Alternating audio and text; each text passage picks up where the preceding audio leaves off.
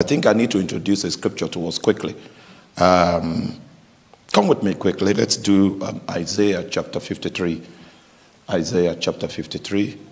We will read verse 8. But I would like us to understand the significance of the prophecy in the book of Isaiah chapter 53.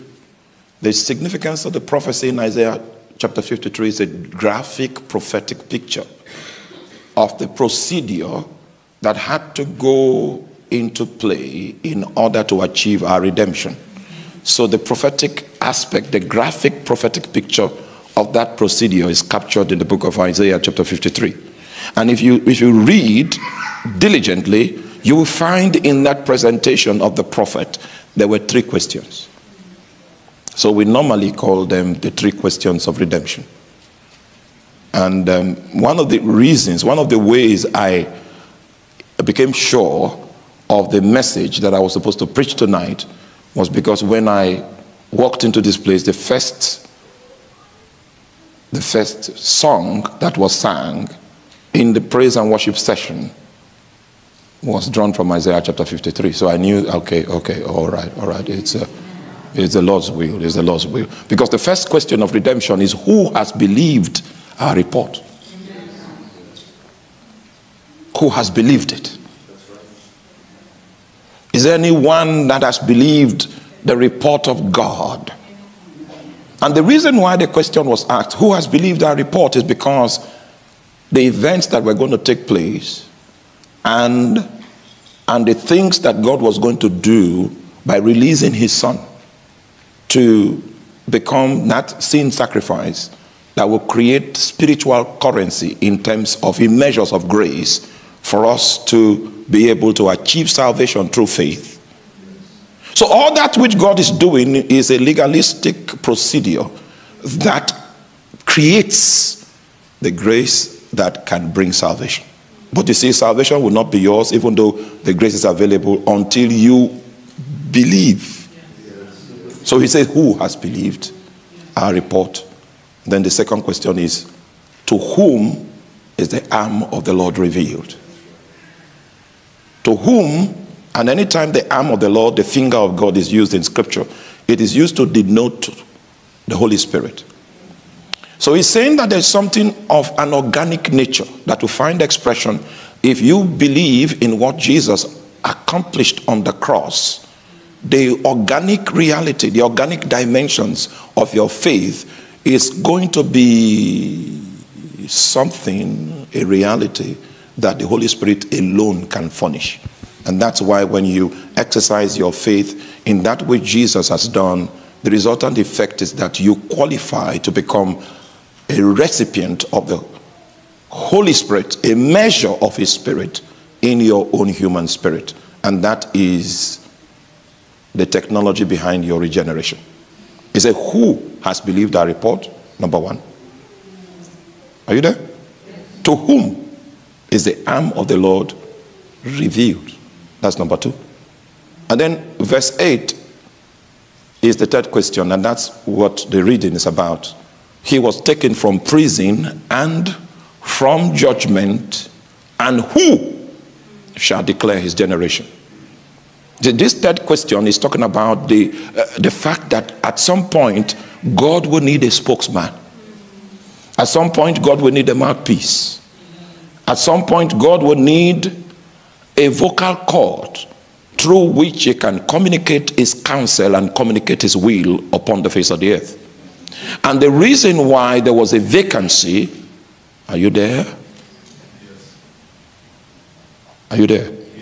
The reason why there was a vacancy for which there's an advertisement now, who shall declare his generation, was because he himself was taken from prison. He was taken from judgment. He was cut off from the earth before his time.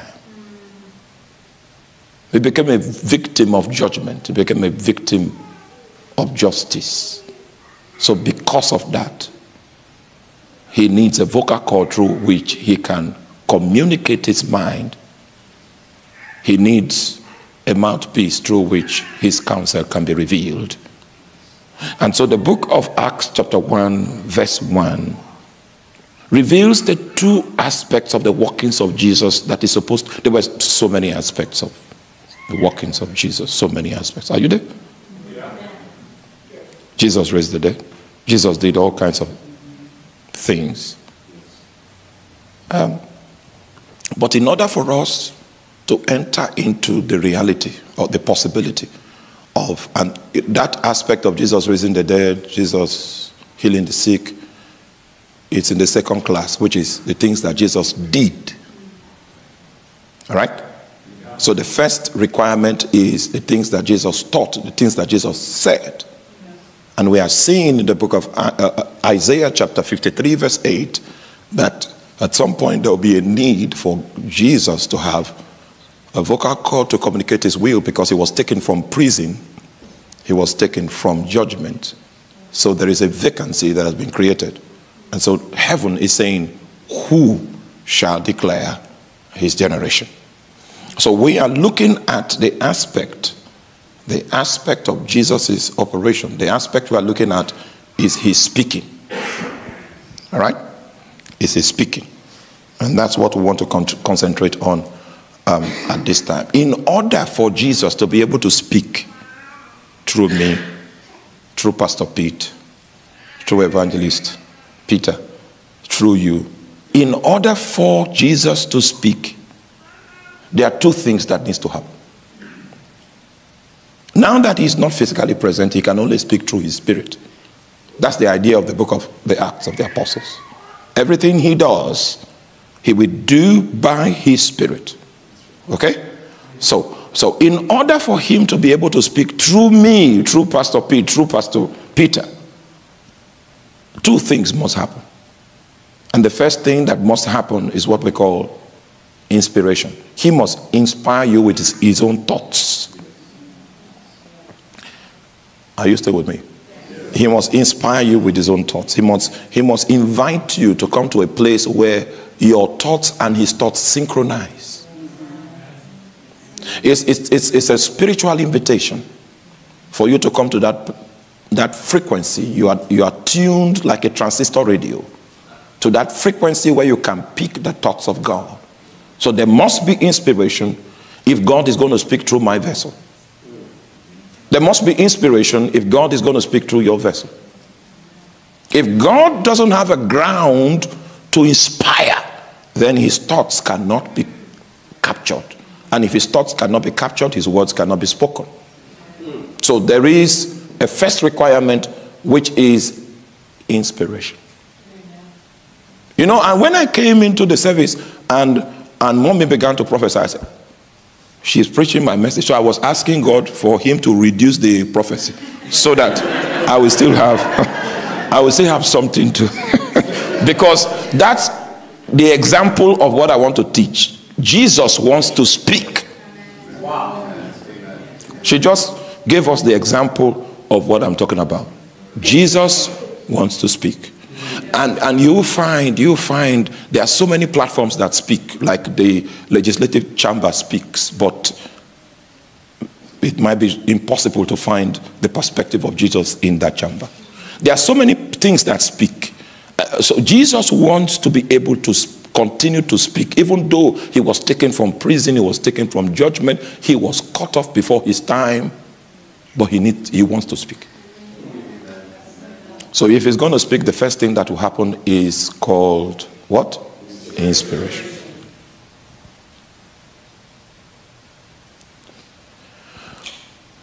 In the book of Job, we have, the way the book of Job is arranged, meanwhile, it will interest you to know that the book of Job was written in a very primitive environment of the revelations of God.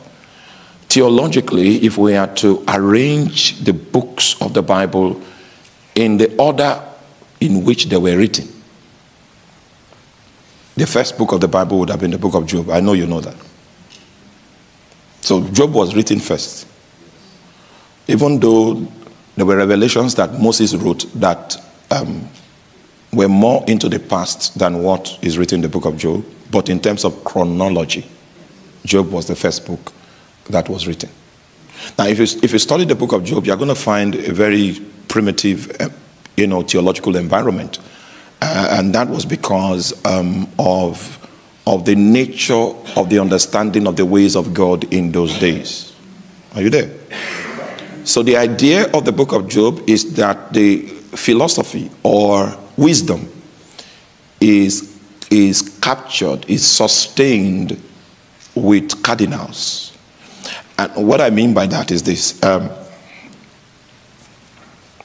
Pastor Pitt in the whole of, what's the name of the city? Rochester? All right. I just got here yesterday. So maybe in this city, it has been found that he is so wise. So he's given an office of a cardinal. So that anytime there's confusion, we need some explanations, a strange event takes place, a strange occurrence finds expression, we come to him to get perspective of what has happened. All right? So, if you check in the book of Job, Job was that kind of person in the East. So if there was anything like that in all of the East, they'll have to travel to come and meet Job, and then Job will now say, okay, this is the explanation of this. Do you understand that? Until one of those philosophers was now afflicted. So his colleagues in the other parts of the world had to travel to come interpret, to come explain.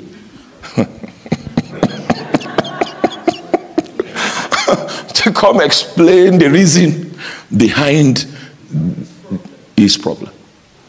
So it was in that discussion that you could actually, you could follow the thread of their worldview, you could follow the thread of their perspectives, you could follow the thread of their interpretation. You will see that one of those philosophers, his interpretation of Job's condition was that it was a product of human merit. That means there were some evil things that Job did, and what is happening to him right now is a result of some secret evil things that he has done. So you could see the thread of their philosophy, the texture of their philosophy. And in that argument, Job held on to his own righteousness. So Job was operating and debating from the standpoint of self-righteousness. Are you there? Now, at the end of the debate, they were unable to arrive at a conclusion because they could not best Job in the debate. So there was a time of silence, there was a break. It was during the break period that one of the lecturer assistants that accompanied one of the philosophers, there was a young man that accompanied one of the philosophers. He now said, according to tradition, it's supposed to be that years should speak and length of days should teach wisdom. What he means by that is that the elderly people are the ones that are customarily supposed to have a say in an issue of trying to decipher the reason why something is happening. But he said, there is a spirit in man. And the inspiration of the Almighty giveth them understanding. Job chapter 32 verse 8. There is a spirit. All of them, with all of their wisdom, their experience and practice, could not come up with the reason why Job was in that condition. And Job himself did not hold an accurate perspective in view of the occurrence that was taking place. Mind you. Are you there? Are you following me? Yes. Be it known to you that at this time, the scriptures were still in the cradle. And we had not yet arrived at the New Testament where Paul begins to give us insight into the reason why somebody that can be accurate with God can still suffer. So all of that wisdom and knowledge was not available. So you can excuse them. Are you there? Yes. All right, so they could not come to a point of understanding the situation, even though they were experienced, even though they had practiced for a long time. And then Elihu said that there is a spirit in man, that beyond your human wisdom, beyond your human perspective, beyond your human vista that you have sustained on the account of experience and learning, there is still a spirit that is in man, and it is the inspiration that comes from the Almighty that can give us an accurate perspective. So as long as we do not see through the light that God has provided, we are not going to be accurate. Irrespective of our learning, of our experience, of our travels, of the things we have encountered, the only time we can be accurate is when the Spirit of God inspires us and takes us on that journey of inspiration to the point of understanding. So the mind of God cannot be spoken, cannot be accessed until the Spirit of God inspires. If it doesn't inspire, then we'll walk in darkness.